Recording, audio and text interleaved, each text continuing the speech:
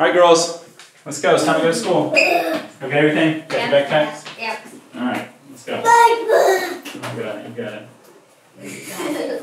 it. Sure you got everything? Okay.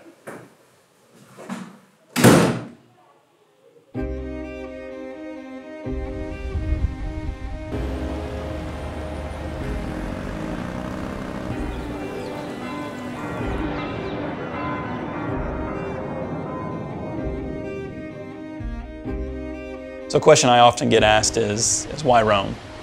Isn't that one of the most religious cities in the world? You got the Vatican there, you have the Pope there.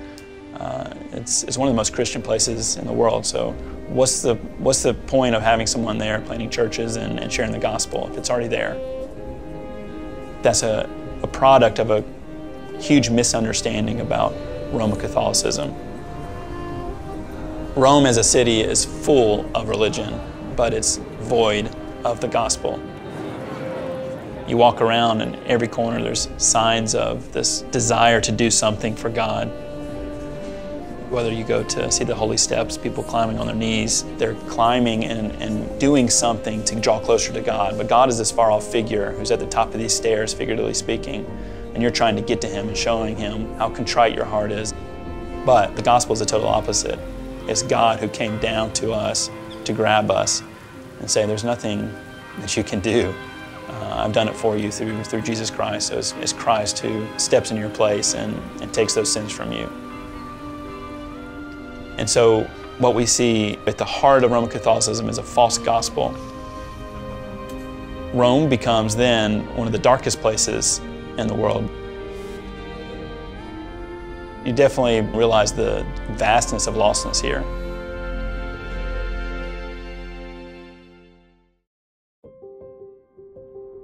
Kyra and I were married in December of 2006. We moved up to Louisville to attend Southern Seminary. And it was there that we sensed the Lord calling us to serve abroad. The Lord made it very clear that Rome was the place we were to serve. So we lived in Louisville for 2 years until the summer of 2009 when we moved abroad to Rome. A few months after we arrived, we learned about a new church plant in Rome called Breccia di Roma. And I met the pastor and we began attending. I serve at the church alongside Leonardo as associate pastor. The Lord provided for us to be able to buy our own building. And that was an extremely exciting and even significant day because it was the first time since 1925 that in the city center of Rome, an evangelical church or institution had bought a piece of property. It's in the heart of the city. It's literally a stone's throw from the Colosseum. It's a short drive to the Vatican City. It's surrounded by Catholic seminaries that are very influential worldwide.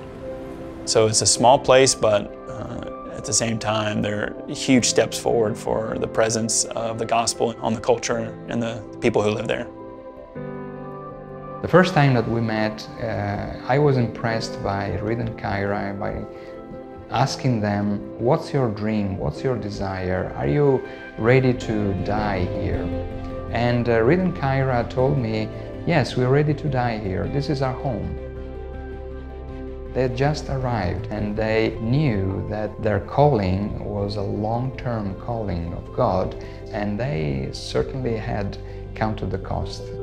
We're talking about doing ministry in a context that has been shaped by one institution for 2,000 plus years. And you don't just come in and knock that down, even probably in one lifetime.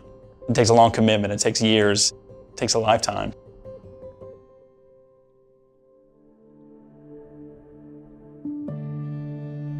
We had been living in Rome for just about 6 years together when we came up on our second furlough. So we went back to the States for 2 months.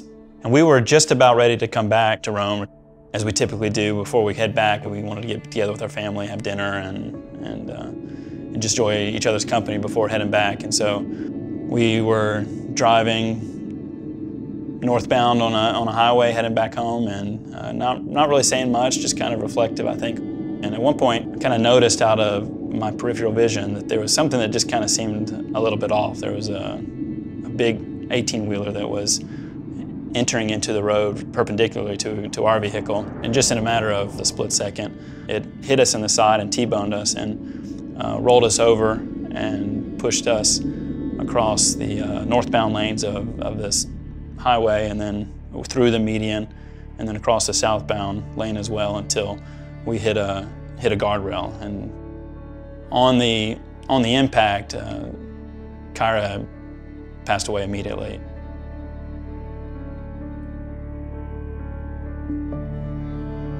The hardest moment for sure was the day me and the girls walked into our apartment, for the first time without Kyra. And, there's just this reality that you could just feel the absence.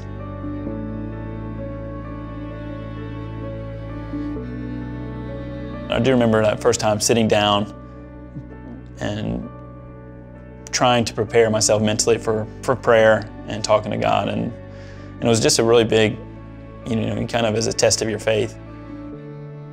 There was definitely kind of these real moments of, I don't even know what to say, I don't know what to do or how to even pray.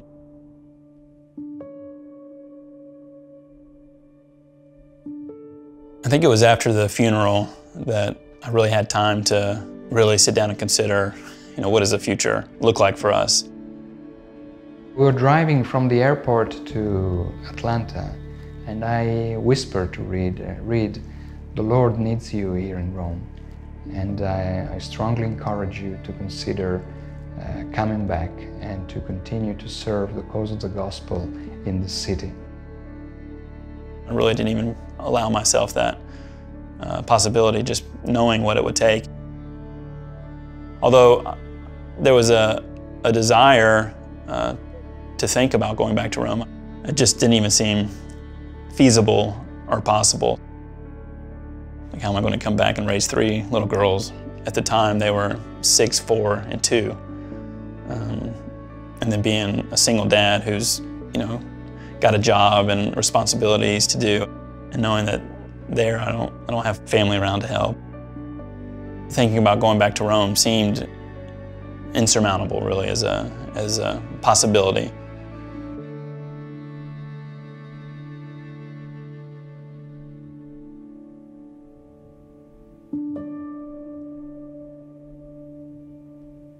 I thought about my neighbors. I thought about our friends, thinking about people like Luke and Elena, who are good people, but they didn't know Christ. The Lord just totally changed my perspective on things, being reminded of the tremendous lostness here. And just knowing the need for a gospel reformation here that may or may not come in my lifetime, but wanting to be a part of that and wanting to contribute in some way. The Lord made it very clear that going back to Rome was what the Lord was calling me and the girls to do. But that doesn't mean it's going to be easy. It's going to be difficult, but if the Lord's calling me to do this, I knew that He'll provide and He'll make it possible.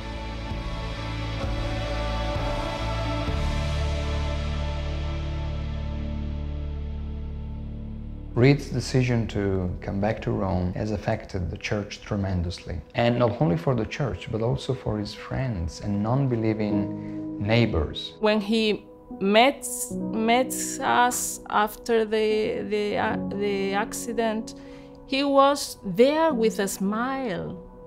And it was so shocking for me. There is no way to understand that if you haven't faith, because it's impossible. The fact that a young man would come back in such conditions was a clear example of the way in which the grace of God works in people's lives. When I met the Karr family, I didn't believe, and for me the important was my life and myself. Little by little, I started to think about my life. From that time, everything changed. We have seen conversions happening after Reid's decision to come back, because it was such a powerful testimony of the gospel working in people's lives. Today, our life is totally changed. God is in every moment of our life. Without Kyra and Reid, we would never change our life. If Kyra saw what ministry was like for us today, of course her heart would overflow with joy to see Elena and Luca coming to church, being baptized, living their lives for God and the Lord. She would certainly rejoice in the fruit that's come since her passing.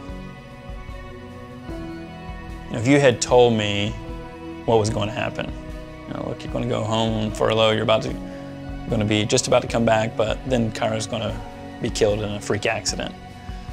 And then you're going to take the girls back yourself and raise them and do it. I mean, it was laughed at you and said, that's absolutely ridiculous and crazy. It's not possible. Doing ministry and taking care of the girls and being a dad, and people ask me, how do you do it? I was like, I don't know. This is the Lord, it's just, it gives an opportunity to brag on the Lord and say, He's just so gracious. He gives us the grace we need. One lesson that I believe the Lord's taught me more than any other is that His grace is sufficient. No matter the challenge that He places before you, no matter what scenario He puts you in, you can think it's completely impossible, but if He allows it and He puts you in it, then He's going to provide for you. And even when we think things are impossible, God's grace is sufficient.